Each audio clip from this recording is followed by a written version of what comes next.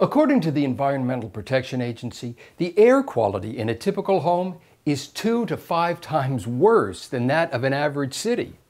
How can that be?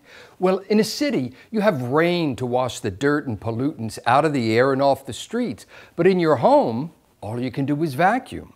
And according to the American Lung Association, 99% of what you vacuum will pass right through that vacuum bag, back into the air you breathe.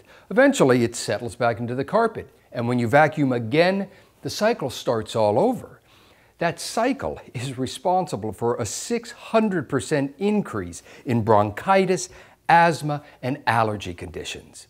At Inside Homes, we knew that if we were going to break that cycle, we needed to get the dust, dirt, and allergens out of the house.